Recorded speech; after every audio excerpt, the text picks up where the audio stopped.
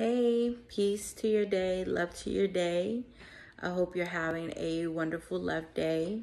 Despite anything that's occurring, anything that's already happened, what may happen, I hope you just stay in your peace, stay in your love, stay in the remembrance of the power you have, the grace and mercy and protection that you have over your life.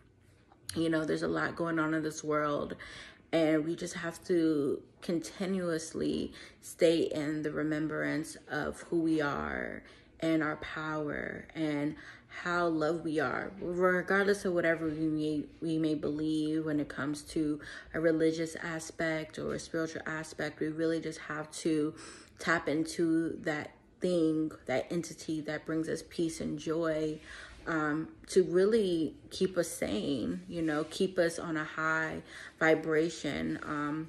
There's a lot coming through for people throughout this world. They're feeling a lot of things, and it's not, not to say not to feel these things, go through it, feel it, but don't stay in that place.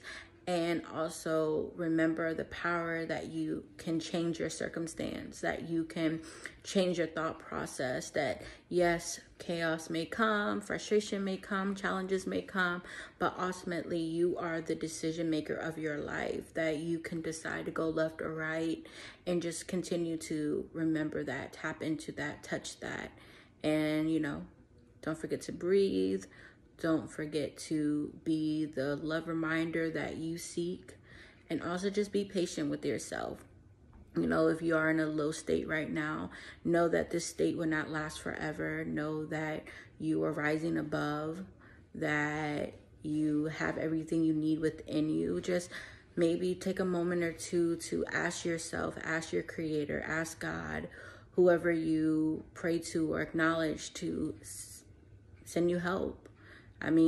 Ask and it will be given to you. So just wanted to say that. And again, just send love to your day and continue to be the light in this world that we all need.